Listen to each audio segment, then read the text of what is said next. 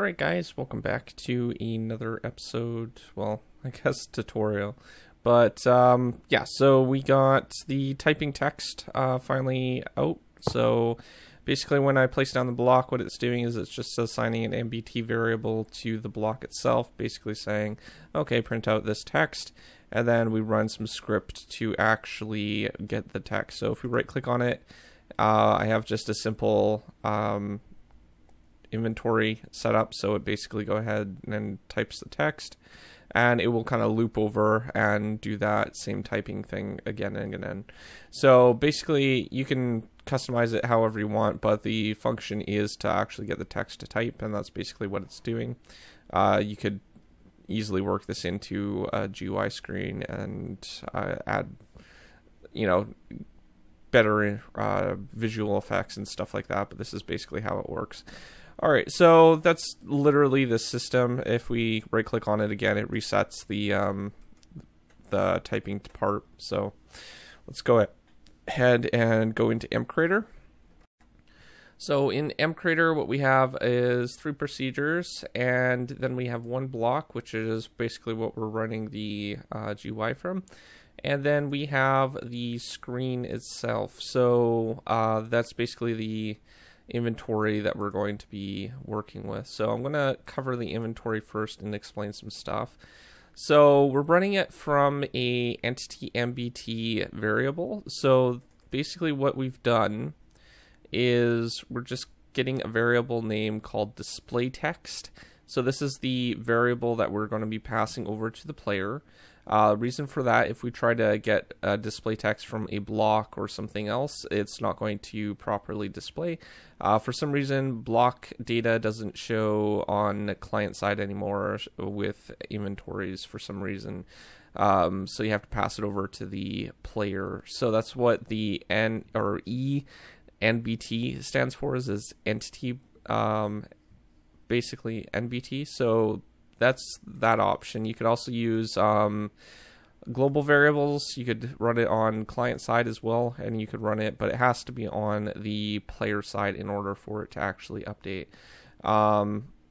There is a procedure down here, which is going to basically get the display name, I think. Let me just quickly go over this. Text display. So this is basically the main procedure for actually running the script. So what we're doing is we're going to use text delay to basically delay how long the characters take to type. So basically what this is set to is if it's greater than, equal to, or greater than 5, then what we're doing is we're going to do character count. If character count is less than, and then what we're getting is the length of the string. So what we're looking for is a MBT that is saved to the player, which is called myFullText, and we're getting the total character count for that particular thing. So once we've done that, what we can do is we can go ahead and we can increase the character count. So if it is less than the total length of how many characters there are, then what we're going to do is increase the character count by 1. This is basically functions as the character counting part, where it will count up. So again, character count, if it's set to 0, which it will reset after it reaches the full amount of the character count or character length, it will start counting up again. So that's basically how that works. If you want it to run only once, then you can basically disable the actual reset part, which is right down here with the else statement. You just remove the else statement and delete this block. The other thing, what we're doing is we're basically assigning a MBT to the player, which is called display text, and what we're using is a substring. You have to be really careful with the substrings, because if it's not set up properly, if like it goes over the character count and stuff like that, then it will start giving you errors. But the way that it's set up, it works just fine, as you can see. So basically what we're doing is we're getting the substring text of my full text, which is again the one that we're working with for the length. And then what we're doing is from position. So position would be 0, which is the starting position for the characters. And then to position, which is where we want our character count. Now again, the character count only goes to the maximum length of the actual text that we want to display. Now the reason for that is because if it goes over that, then this will actually crash the game. We don't want that. Well, I don't know if it will crash the game. I can't remember if it does or not, but it'll definitely have some issues. So once we've done that, what we do is we reset the text display or text so it resets to 0. So once it resets to 0, this cycle will do itself. And again, if this value is not equal to or greater than 5, so basically 5, then what it will do is it will count the text display or text delay up by 1. So basically, it'll get the text delay, and then increase that value by 1 each time that it cycles through. And this is run through, where is it? The inventory. While GUI is open, so we need to run it from that particular procedure trigger, and then we can basically get that. Now there is a block when added. This is basically what we're doing is we're applying the MBT to the block and adding some text, so it will display. As you can see, this is the text that we used in the tutorial for the example, and we're just setting that to an MBT for the block.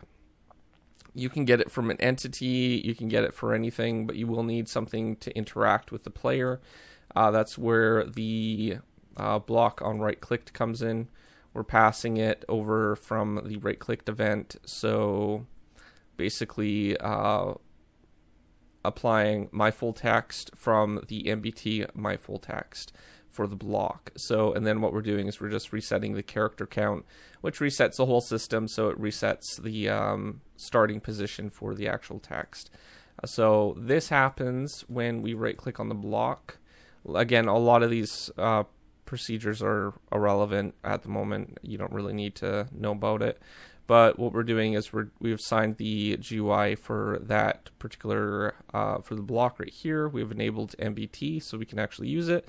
And we have checked the box for on-bound GUI on right-click. So open bound GUI on right-click. So basically, it's going to open up this screen. Trigger-wise, these are the two triggers that we have set up. Is the right-click one, which is that one right there, and then we have the block added, which is this one right here. So it's really that simple.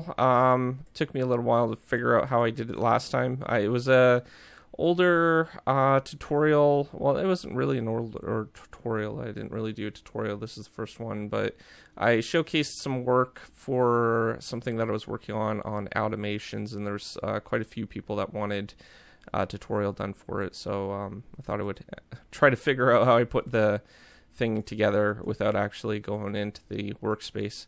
But yeah, it's pretty straightforward. It works efficiently and stuff like that. So it should be cross-compatible with most versions. So you should be able to do it with older versions of MCreator as well, at least until you run out of the blocks that are required for running the script.